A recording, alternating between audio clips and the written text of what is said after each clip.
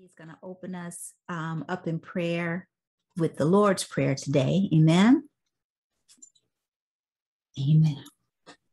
Our Father, who art in heaven, hallowed be thy name. Thy kingdom come, thy will be done on earth as it is in heaven. Give us this day our daily bread, and forgive us our trespasses, as we forgive those who trespass against us.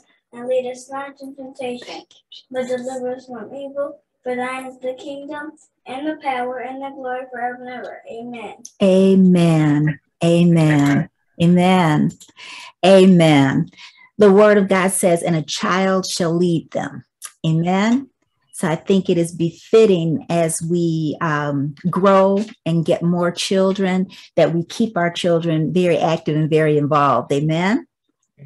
Amen. Amen. Praise God. So today, the Lord gave me a word. Last night, as a matter of fact. I think it was during our prayer meeting. And he just gave a word, and it was oil. Amen. So I just stuck with oil. What I did was I went on and I just looked for songs with oil and asked the Lord to begin speaking. Amen. Mm-hmm. And then he gave the word. And I am praying through the aid of the Holy Spirit that it touches not only us, but so many people that are out there that I do believe need the word that God has given. Amen. And so we're asking now in the name of Jesus that he multiply this word, that as many people that are able to can see it and can glean what God has to say through his word. Amen. Because God's word is so good. It's so freeing. Amen. It's free and it's freeing. Amen. And we want to make sure that as many people as possible know about the free giving of God's word, the free will offering that he has given of salvation. Amen. He's given us so much. And even those of us that are in church regularly, those of us that worship regularly, those of us that are rooted and grounded in the word, sometimes there's a misnomer that when you're in church that everything is perfect, that everything is easy, that everything is good. Amen. All the time. And God never said that to us. But what he said is that we get through it in a different way. Amen. He didn't say we get around it. He didn't say we get over it. He didn't say we crawl under it. He said we get through it. And he promised that he would never, ever, ever leave us alone. So the difference between those who are saved and those who are unsaved is that we get through the things we get through, sometimes even with a few scars, but we get through with the testimony. We get through with our salvation intact. We get through with the love of God in us and around us. We get through covered in the blood of Jesus, and we get through helping other people. Amen. Mm-hmm. But the main idea is that we get through it, even when it looks like we can't. Amen. Because there's some times it looks like we're going through some things that it's like, oh my gosh, how is this going to ever come to an end? And then suddenly we're at the end. Suddenly we're at the end. Amen. We have experience. We have a word to share with others. And like I said, we have a testimony. And we have another thing to praise God for and to worship him for and to testify how wonderful and almighty he is. Amen. Amen. Amen. Amen. So what we are going to talk about, and we're going to have time for testimonies after this, because I want us to, everyone has a testimony. Sometimes we don't always share them, but while we're going through this, I want us to kind of think about the things that God has brought us through. Even if we're going through something right now, think about what God has brought you through and understand that whatever it is the enemy is trying his best to do right now, he has already failed. Because remember, last week we talked about the warrior inside. Amen. We've got the warrior inside of us. Amen. And so he tries, but he fails every single time. So I want us to just be thinking about what God has already done. And if we're going through something now, knowing that he's going to get through it, and maybe that we're going to get through it, and maybe that's the testimony for today. Amen.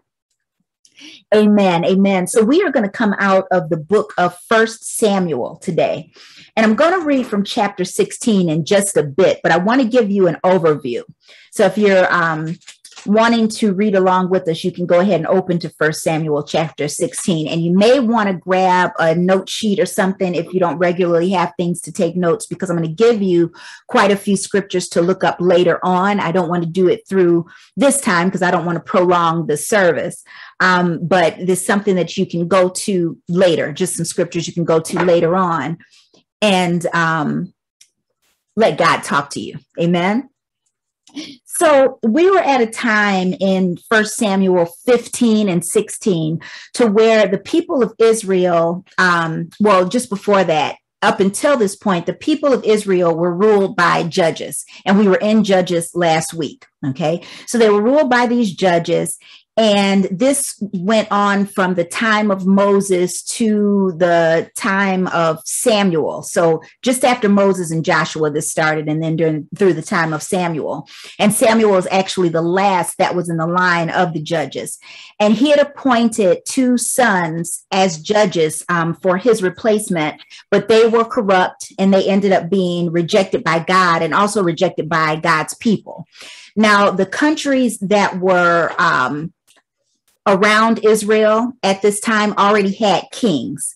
And so there was a time that, you know, when one group is doing something, oftentimes other people want to jump on that bandwagon. And so the people of Israel, which were God's chosen people, asked God to give them a king. Now, God never wanted there to be a king because he wanted the people to understand that he was their king, just as he is our king, and that he was an everlasting king and will always be from the beginning to the end. And that if they just obeyed him and just followed his word and just did what he said, everything would be okay. But the people wanted a king, and God gives people the desires of their hearts, but he does it according to his will.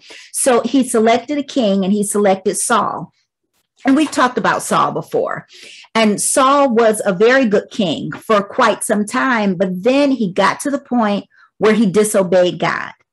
And we've seen stories like this before, where people get into a place of prosperity and they'll get into a place of leadership, or get into a place where they've got a lot of power. And they end up moving on their own, even if they were adherers to the word of God before, and they were very, very staunch in their belief in God.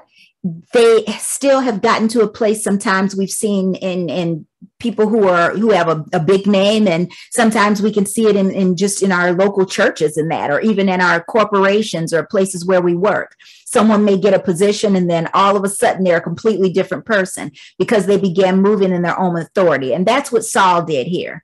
So God gave him a chance, but at some point he was done with it. He was done with Saul, and he says, you know, I'm going to put a new king in place is what was happening. And so he told Samuel this. He revealed this information to Samuel. And Samuel, being who he was, he had gifts from God. And he knew God's loyalty, but he also had a loyalty to those people that were in leadership. And so he had this affinity and this loyalty to Saul. And he really went into mourning because Saul was, his authority and his leadership, his rulership was taken away. And so now we're in chapter 16. And I'm going to start in 16:1, and I'm going to go up to verse 13. And it reads, "And the Lord said unto Samuel, How long will you mourn for Saul? Seeing I have rejected him from reigning over Israel. Fill your horn with oil. I will send you to Jesse the Bethlehemite, for I have provided me a king among his sons. And Samuel said, How can I go? If Saul hear it, he will kill me. And the Lord said, Take a heifer with you, and say, I am come to sacrifice to the Lord. And call Jesse to the sacrifice, and I will show you what you shall do. And you shall anoint unto me him whom I name unto you. And Samuel did that which the Lord spoke, and came to Bethlehem. And the elders of the town trembled at his coming, and said, Do you come peaceably? And he said, peaceably, I am come to sacrifice unto the Lord. Sanctify yourselves and come with me to the sacrifice. And he sanctified Jesse and his sons and called them to the sacrifice. And it came to pass when they were come that he looked on Eliab and said, surely the Lord's anointed is before him. But the Lord said unto Samuel, look not on his countenance or on the height of his stature, because I have refused him. For the Lord sees not as a man sees, for man looks on the outward appearance, but the Lord looks on the heart. Then Jesse called Abinadab and made him pass before Samuel. And he said, neither has the Lord chosen this. Then Jesse made Shammah to pass by. And he said, neither has the Lord chosen this. Again, Jesse made 7 of his sons to pass before Samuel. And Samuel said unto Jesse, the Lord has not chosen these. And Samuel said unto Jesse, all here are your children. And he said, there remains yet the youngest, and behold, he keeps the sheep. And Samuel said unto Jesse, send and fetch him, for we will not sit down till he come hither. And he sent and brought him in. Now he was ruddy or red-haired, and withal of a beautiful countenance, and goodly to look at. And the Lord said, arise, anoint him, for this is he. Then Samuel took the horn of oil and anointed him in the midst of his brethren. And the Spirit of the Lord came upon David from that day forward. Amen. Amen. So he told Samuel right there at the beginning, how long will you mourn for Saul? Seeing I have rejected him from reigning over Israel, fill your horn with oil. Amen. He told him, how long will you mourn? Fill your horn with oil. We can even make it shorter than that. How long will you mourn? Fill your horn with oil, and get going. Amen. Amen. And that kind of sums up that chapter. And that's what I want to speak to you about today. There are things that you've been through. Amen. At first, when I was getting this word from God, I said, Lord, there's so much that seems like it's similar to the message from last week. And you say to give us a fresh word, to give a fresh word always. And he said, this is a fresh word.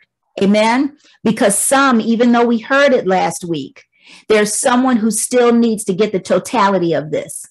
Amen. No matter what you have gone through and we go through things. We go through things that cause us to mourn. Sometimes we prolong that mourning, okay? Mourning is not just when it comes to the death of someone who we've been close to, right? It's not just someone that we're not going to see anymore. We can mourn over the loss of a job, amen? We can mourn if it's something that we didn't want to leave.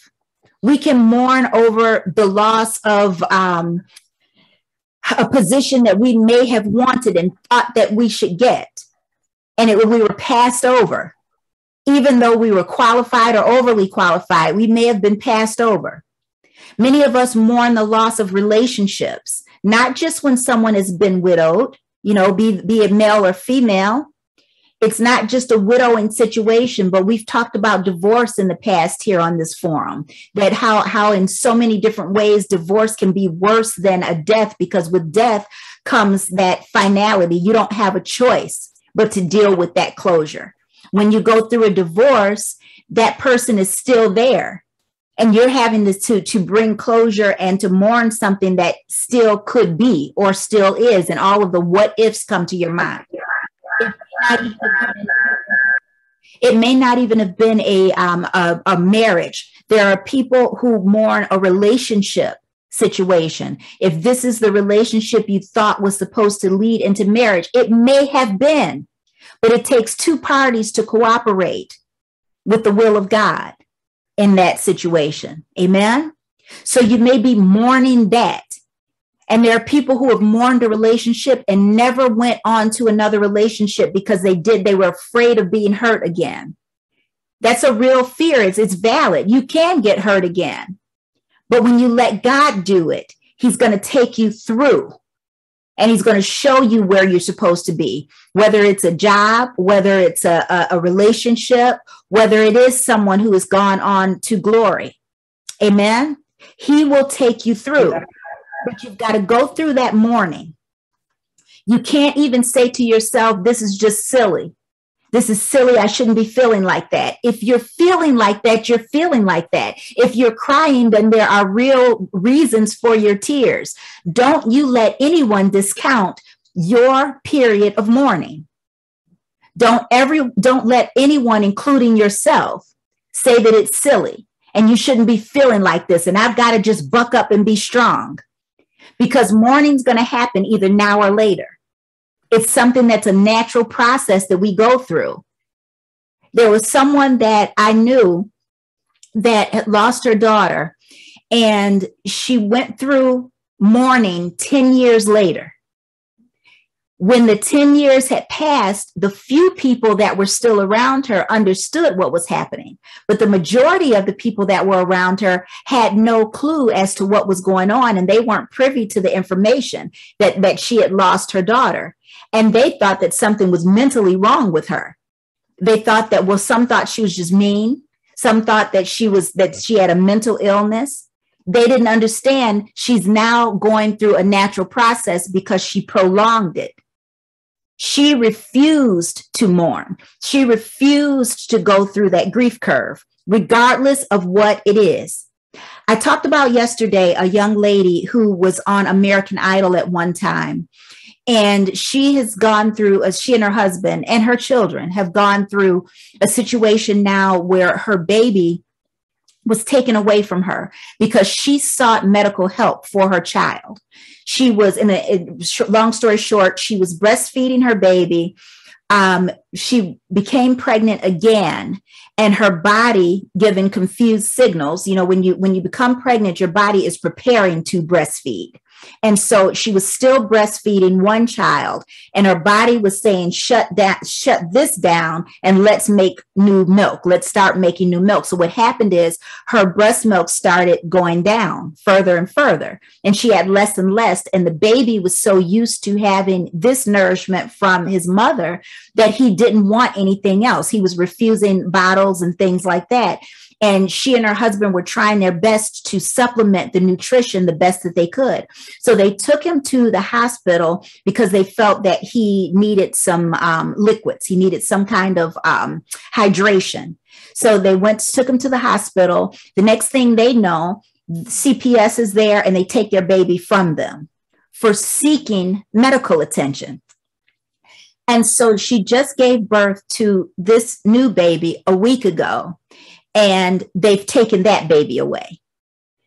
And they've done nothing wrong. They have 3 other children that they never took away from them. They've done nothing wrong. This is an attack. It's something they've got to go through.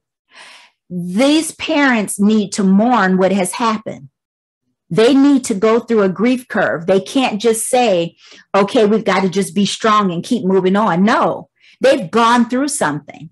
Both parents have gone through something, but this mother has had this child inside of her for 9 months, felt this child grow, and now they've ripped these 2 babies now away from her, one less than 2 weeks old. And she is saying, how is she, this is a girl, how is she going to eat? What is going to happen? I breastfeed my children. And so they're really going through it right now, and they need to mourn.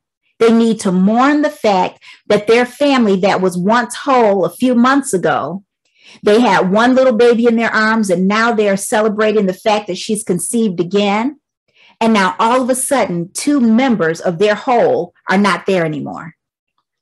They need to mourn this. It's real. It's not something that they can just say, okay, but I've got to be strong for my other children. I've got to do this. I've got to do that. No, they need to mourn. And so this is what Samuel was going through. Some people may look at him and say, why in the world are you so upset about, this guy? Why are you so upset about this? Because God had given him prophetic word. And when God gives you a word and everything is not happening exactly like it was supposed to in your mind, then there's something to grieve.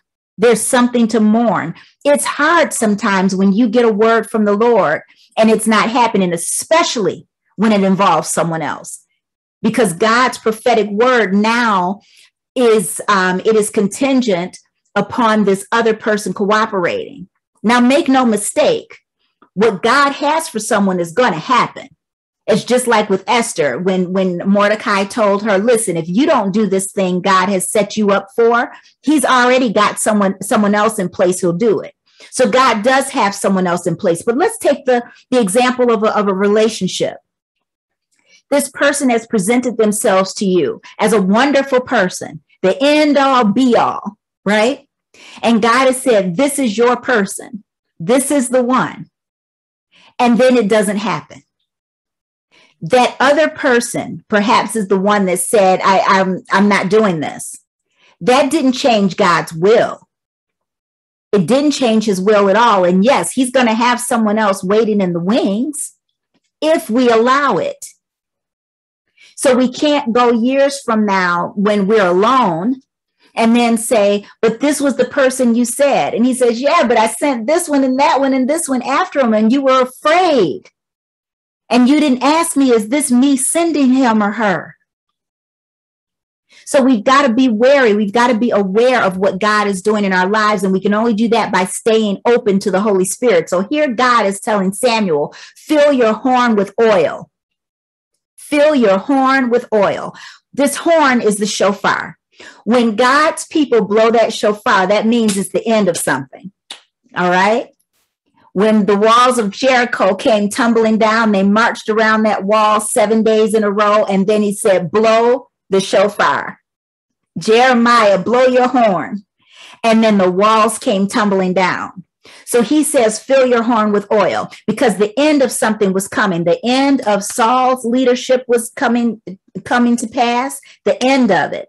And God was ready to anoint a new king. Fill your horn, shofar, bringing an end to something, with oil. That means he was going to anoint. Oil was therefore anointing, but oil in the word of God has to do with the Holy Spirit. It is a symbol of the Holy Spirit. Amen. It's a symbol of the Holy Spirit. So he's saying, fill your horn with oil. There are also other areas where we could talk about oil, but it's symbolic primarily of the Holy Spirit. But oils were used for different things, for healings and that kind of thing, healings and anointings and all of these. Now, there are 7 different oils in the Bible that have to do with healing. Amen. And I'm going to give you the oil in the scriptures, but I don't want to go so deep into it that we take a very, very long time. So if you'd like to jot these down, you can definitely do that. The oil is a symbol of the Holy Spirit. You want to look to Exodus 30, verses 22 through 33. Now, I am going to read Exodus 30, verses 30 to 32. Exodus 30, verses 30 to 32. And it reads, and you shall anoint Aaron and his sons and consecrate them, and they may minister unto me in the priest's office. And you shall speak unto the children of Israel, saying, this shall be a holy anointing oil unto me throughout your generations. Upon man's flesh shall it not be poured, neither shall you make any other like it after the composition of it. It is holy, and it shall be holy unto you. So this oil was comprised of some different oils. There was, that's in the scripture before that. So you're going to read from 22. There was myrrh, and there was cinnamon, and there was calamus, and there was cassia, and there was olive oil in that particular anointing oil. But the Holy Spirit is symbolic there. You can also look to Zechariah 4, Zechariah chapter 4, verse 2 and verse 12. Zechariah 4, verse 2 and verse 12. Acts chapter 10, verse 38. Acts chapter 10, verse 38. Hebrews chapter 1, verse 9. Hebrews 1, verse 9. And then John chapter 2, verses 20 and 27. John chapter 2, verse 20 and verse 27. Amen. Does anyone need me to repeat any of those? Okay. Amen. So the 7 healing oils that are in the Bible, the first is cedar wood. Cedar wood. Amen. And that was used for ritual cleaning. And it was used mostly in the Old Testament for lepers, those who had the disease of leprosy. You can find that in Leviticus 14:4. Leviticus 14:4. So it was also any disease. So leprosy was just a prominent disease. So they used it for diseases. Now, when we talk about diseases, we know, yeah, we've got some diseases that are out here, and we don't typically take those personally if it's not something that touched us personally. Probably cancer is one of the most prevalent that probably many of us have been touched by in some way, shape, or form through family members. Good afternoon, Fraser. It's fine, Brother Fraser. We have his. He said he was coming back from Edinburgh. Amen. Amen. Yeah. Amen. Amen. So we are in 1 Samuel chapter 16, but I'm giving some verses about the 7 healing oils in the Bible. And we're just talking about mourning and grief and going through those things that we need to go through, be it a job, be it a person, be in a relationship, whatever it is. If it's something that we need to grieve, something that we are crying about, something where we have tears coming from our eyes, then that means there's something to cry about. And we should not blow it off and think any less of ourselves or anyone else. But I definitely want to talk about ourselves today. We don't want to think less of ourselves because we feel like we're crying over something that other people may not cry over. That's them. Great, beautiful. That's not something that affects you, but it affects me. I'm crying and I'm going to go through my grieving period. Amen. And don't feel like it's something that you're wrong to do. Don't feel that you're weak. Don't feel that you're silly. Don't feel like it's preposterous that you're doing this. It's absolutely not, because we have healings in the Word of God for many different situations. So we were talking about these healing oils. The first one I spoke about was cedar wood, and it was for ritual cleaning. And I talked about the diseases. So again, amen, it's beautiful. We talked about diseases, but we can say for all intents and purposes for ourselves as individuals, instead of diseases, let's just call them dis-eases, something that dis-eases us. Something that is uncomfortable to us. It may not be to someone else. Okay, that's fine. But if it is to us, it is to us. Amen. There was also cinnamon. Cinnamon was for cleansing, and it was also an anti-parasitic and for ulcers, primarily stomach ulcers and stomach diseases and issues that have to do with the stomach. You can find that in Exodus 30, verses 22 through 28. So you'll see that right in the midst of the symbol for the Holy Spirit, those verses that I gave. Now, cinnamon, when you read those scriptures, you'll see that the cinnamon oil was to anoint the things that were inside of the temple. In particular, the altar of showbread and the altar of sacrifice. Think about the altar of sacrifice, all the animals that were sacrificed on that altar. There was definitely going to be a vast amount of parasites and bacteria and things like that they may not have known all about that back then, but God in his infinite wisdom says anointed in cinnamon oil. So all of those parasites and that bacteria and all of those things that could grow on it and do harm were cleansed and purified. Because we have to remember that on that altar of sacrifice, yes, the animals were sacrificed for different offerings, but some parts of the animals were for the priest for his food. So he cannot constantly the people sacrificed the animal, and then the priest went back and made atonement for it. So all of these people are coming with animals from different fields and different parts of the areas with different kind of insects and everything else. And now the priest has to go and take parts of this and eat it. Where it's true, yes, a lot of the animals, the heat would have killed it off. But there are animals, although this is one that they were not supposed to eat anyway. Animals, the one that I always use as an example is the pig. The pig is the only animal on the planet that does not sweat. And so it's not getting rid of any toxins at all. Heat is not even killing the toxins in a pig. And so that's obviously one of the reasons the Lord said, don't eat it, but that it was forbidden for them, even though they could now eat meat. That's one that doesn't sweat. Those impurities are not going anywhere. But God knew in his infinite wisdom to cleanse that altar of sacrifice. The next was frankincense. So this was a kind of catch-all for them. And I laugh because over in these parts on this side of the pond, and I know that there's got to be something similar for everyone on here. Robitussin is kind of a catch-all medication. If someone says, I've got a cough, take some Robitussin. I've got a sore throat, take some Robitussin. You can say, we always kid and laugh. If someone has a backache, take Robitussin. That's kind of a catch-all for everything. Or the mothers that were in the churches as we grow up, the mothers were the elder females in the church. No matter what was going on, they're going to give you a peppermint. No matter what, get peppermint.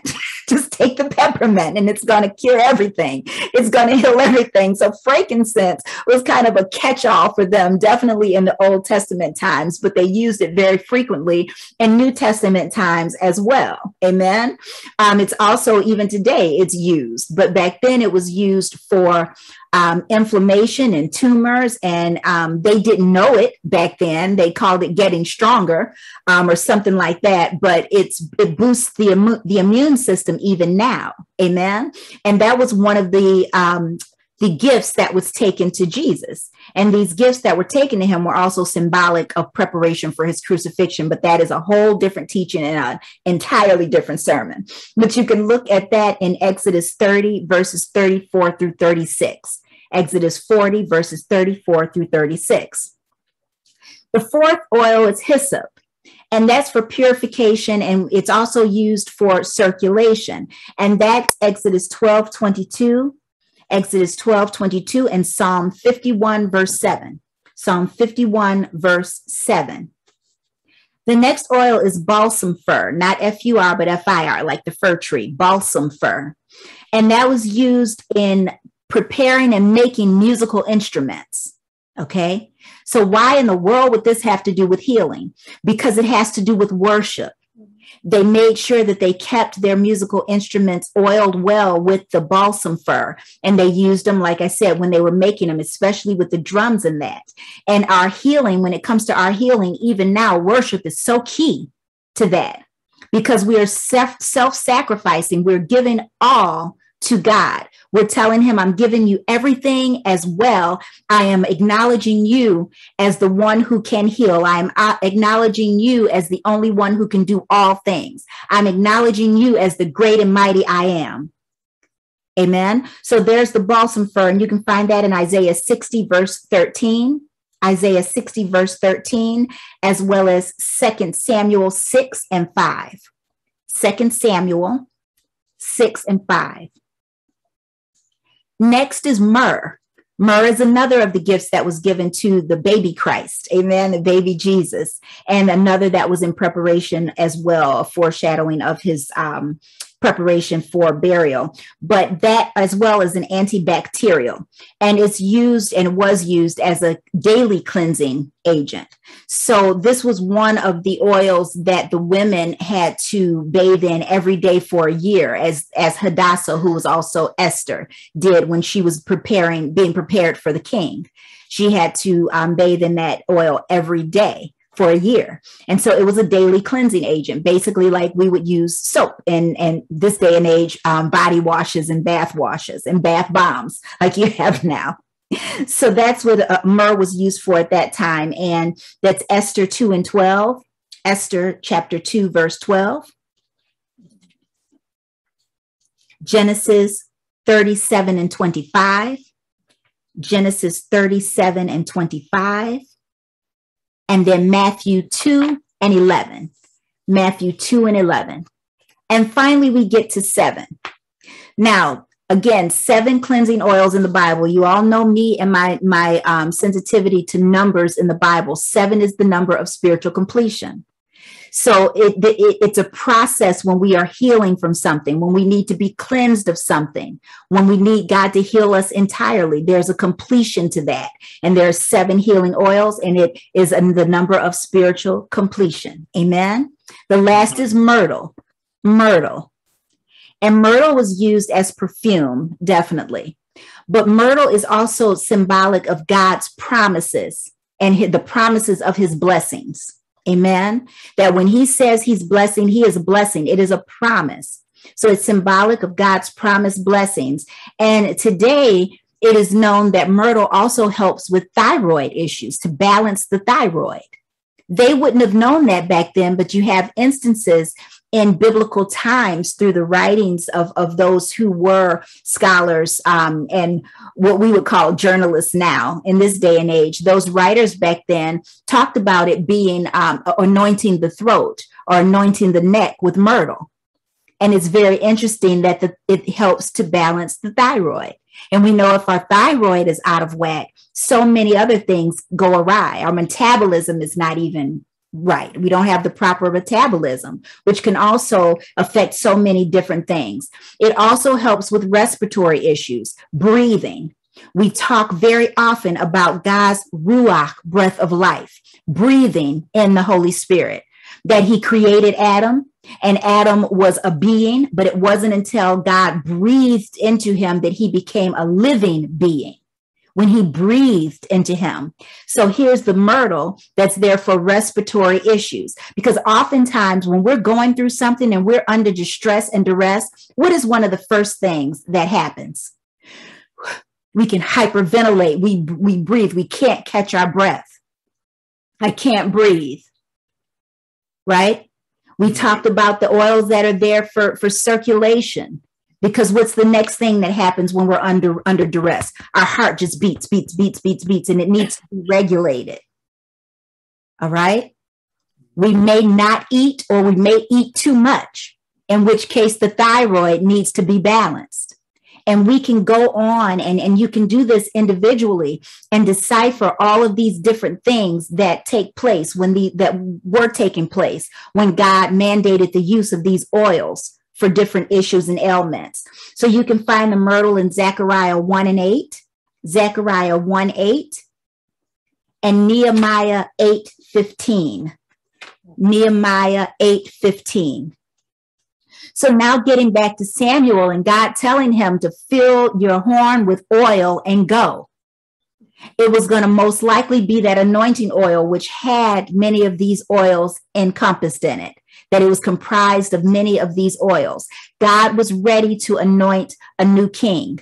He was ready to move on. Fill your horn with oil and go. So if you've been going through something and it has lasted more than a proper season, because everything, God says in Ecclesiastes, to everything there is a season, not season after season after season after season. That does not mean your season is 2 months, or your season is 1 week, or your season is 6 months. That's between you and God. Amen. Again, not for anybody else to tell you how you need to mourn. There was someone who told my husband at one point, or just a couple of weeks after his mom passed away, you need to just get over it and move on. In a couple of weeks, you don't get over it in a lifetime. This is someone who is his mother, the one who reared him, the one who kissed his little sores. Right? The one who put a Band-Aid on something, and even something that it's still scratched up and bleeding. But when mom puts that Band-Aid on, or dad puts that Band-Aid on it, it just kind of makes it all better. And the tears kind of dry up. Right?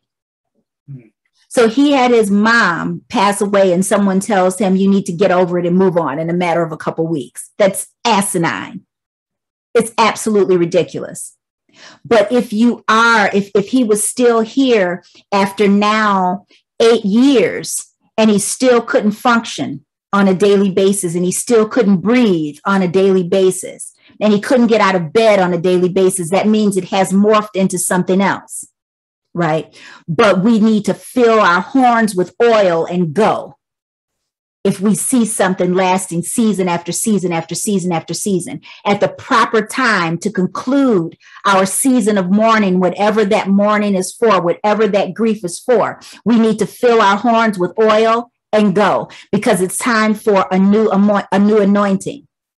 We can struggle with this because we all experience grief. We all experience pain. We all experience suffering. But if we're spending an inordinate amount of time in all of this, trying to reconcile with the fact that there's this change that has happened in our lives, and we've gotten to the point where we are depressed in it, that this is the only thing we can talk about, no matter what the occasion, then it has become a problem.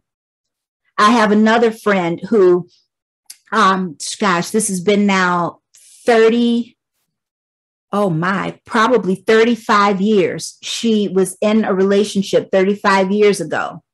And it started 35 years ago. And that relationship lasted formally probably 3 years. And here we are 32 years after that. And it is still one of the only things she can talk about. It is the most prominent thing that she speaks about. Never got married, never moved on, never was able to really plant herself in a career. Although she's got degrees, college degrees, multiple, had formal training and a lot of other things, but she can't function. She can't do things on a daily basis because of a relationship that took place starting in high school and ended right after graduation from high school. And she stopped her life as a result of it. Yes, there was going to be pain. Yes, there was going to be some mourning. That's another thing. We can't discount what people go through based on age. Some people write off, oh, it's just puppy love. No, if it's love to them and it's the only love that they know, then it's real and it's a big deal. If that's the biggest deal at that time. Trinity has had some breakdowns over things that at first I'm like, what in the world? The toast got a little browner than it was supposed to, and it is catastrophic. Because in her mind at that age, it is catastrophic.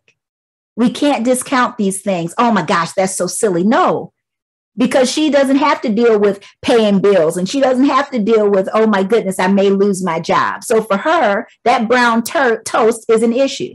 My son called me one time at work. I was still teaching in Detroit public schools, and his school was off that day. And so, because we were in another school system entirely. And so he was off that day and he called me. Now, he's old enough at this point to be able to stay in the apartment.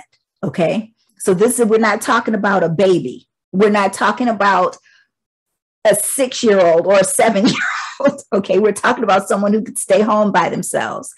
And he had this, I had ordered him the day before. There was a pizza place that we loved. And I ordered, it was directly across the street. I ordered him this dinner that he liked, and there was chicken there. Okay. He put the chicken in the microwave. And we know microwaves can do some things if you leave it in too long. Okay. And so when he took them out, they were little bricks instead of something that was edible. He calls me in my classroom and I answer the phone as usual. And all I hear is screaming. Well, at that moment, someone has kidnapped him. He's gone from home. The place is on fire. All of these things happen at once in my mind. When I heard, I put my chicken in the microwave too long and now I can't eat it, I was apt to laugh because for me, okay, great. Nothing crazy has happened. But for him, he wanted that chicken. He had salivated over that chicken all day and all night, probably the night before, and he was ready to do this by himself. And also, it was a big deal that he was at a point where I trusted him to be in the apartment by himself. And he was getting ready to do this, I say big boy thing. He was too old to say big boy, but still, he was going to prepare a meal by himself, and it didn't work. And he was in tears. He was crying actual tears. Amen. Because that was a big deal.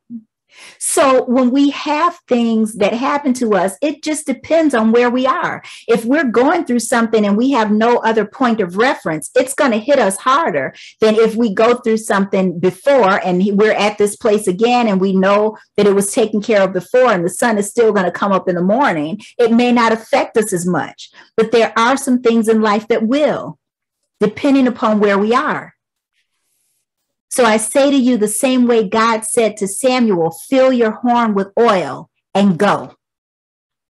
Because a new king is being crowned. A new thing in your life is being anointed. The Holy Spirit is coming to do something else.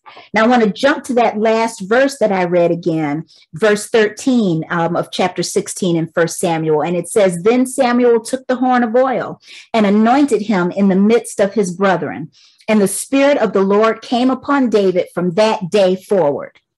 So we need to fill our horns with oil, go to that next place, see what God is anointing in our lives, what new king, so to speak, he has for us, whether it's a new relationship, whether it's a new job, whether it's a new car, because you've had this car since you were 16 years old and you named it and it is perfect. And you remember you got this little dent because you came too close to this and that dent is still there and this car has never let you down. And now all of a sudden it's on the side of the road and won't go anywhere. And they slapped a sticker on it that they're going to tow it. And I'm mourning over this vehicle, and it's real. But God's got another one anointed, so fill your horn with oil and go. Amen? That job. Yes, you've been out of work a long, long time, and now you've got this job that seems like it's your dream job. Fill your horn with oil and go. Just listen to what God has for you, because he's never going to leave you in something that is dreadful for you. If it's something that takes you energy every day, day in and day out to go, then you know that thing's coming to an end, because God is not intended for us to be walked over, mistreated, rolled over, disrespected, or overlooked. He made us the head and not the tail, above only and not beneath, if we hearken unto his commandments. When I was still in Detroit public schools, and I've shared the story before about how it was so amazing when God told me to clean out my classroom. And I was thinking, okay, at the end of the year, I'm going. This is it. He's got something else lined up. So at the end of the school year, I'm going on to something else. And it was 2 days later, I ended up leaving the classroom. 3 or 4 days later, whatever it was, I got into that car accident. And from the time he told me to clean the classroom to now, I have never stepped foot in that school again. I didn't know that it was happening then. And I certainly didn't know it was an auto accident that was going to take me out. So it didn't look like what I thought, because I'm expecting a good promotion or something just magnificent to take place. And no, I flipped across the highway and it's like, yeah, no. That's not what I expected. It was fill your horn with oil and go. Clean out your classroom. That was filling my horn. Blow the shofar. Go. It's time to go on to something else. And God had so many different things lined up that I never thought I'd be used to do, particularly in a situation where I had all of these ailments at that time. I didn't know, but God knew. God knew something else was about to be anointed. And when it says here that the Spirit of the Lord came upon David from that day forward, David was the new king. Whatever your new king is that God is anointing, the Holy Spirit will be on it from that day forward. The anointing will be there to do the thing that you need to do. Fill your horn with oil and go. Whatever you're grieving about, fill your horn with oil and go. If you've lost somebody and they're no longer in your life, fill your horn with oil and go. Amen. If you're at work and you're sitting at your desk, close up your briefcase, fill your horn with oil and go, because God has something else. But we have to trust him. We have to believe that he knows what's best for us, and he would never do anything but the best for us. He would never give us anything but his best, because he sent his son to the cross. He didn't send his son to the cross for us to be disrespected day in and day out. But it may mean that if we're still at that job and we need to be there for another 2 months, but God said, yes, get ready. He means get ready, because something new is about to be anointed. But it may be someone that's still there that you need to talk to about the goodness of the Lord. There may be someone there that you need to help close one more deal, and then you're on to the next. You have to finish the task at hand. Amen. And then God's got you on to the next. Just because Saul, the previous king in your life, whatever that was in your life, failed and wasn't the one that you thought it was going to be, David's coming. David's coming, and the Spirit of the Lord will be upon that new David in your life as long as you fill your horn with oil and go. Amen. So whatever it is that you're going through, understand oil is so symbolic of the Holy Spirit. And God promised us that he was giving us the oil of gladness, the oil of joy for our mourning. But unless we take up that horn, get ready to blow that shofar, anoint that thing, because you also know once the oil is in the horn, you still can't blow it. The thing needs to be anointed and then it's empty and you can blow the horn. And because we know that one of those healing oils was used for the instruments, it's just going to allow you to blow even louder and even stronger. And whatever walls you have in your life, just like the walls of Jericho, they're going to come tumbling down. How many times did they go around the wall of Jericho? Not one, not two, not three, not four, not five, not six, but on that seventh day, what happened? The walls came tumbling down. Fill your horn with oil, anoint the new thing, watch the wall come tumbling down, and go. In Jesus' name, amen. Thank you, Father God, for your word. Thank you that your word heals us, that it still gives us so much strength, that it edifies us, Lord God, that you give us a fresh word, Heavenly Father. And it amazes me that you give us a fresh word from a book, Heavenly Father, that is thousands of years old, Heavenly Father, that we end up getting the text from them, Lord, from those scrolls. It ends up being translated into so many different languages, and you still give us a fresh word from it, Heavenly Father. So we ask, Lord God, that this word that you have given us today, that you do anoint it with oil for us, Heavenly Father. Let us just feel the oil pouring over us from head to toe at this point, Heavenly Father, that we are anointed afresh, Heavenly Father, that we have filled our horn with oil again for that next thing that you want us to anoint, Heavenly Father, and that whatever it is, Lord God, we know that the Spirit of the Lord will be over it, over him, over her, over whatever it is from now until you come back. In Jesus' name, we thank you and praise you.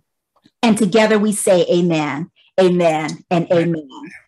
Amen. Does anyone have any comments, any questions, anything they'd like to say, any testimonies they'd like to give? You can do so.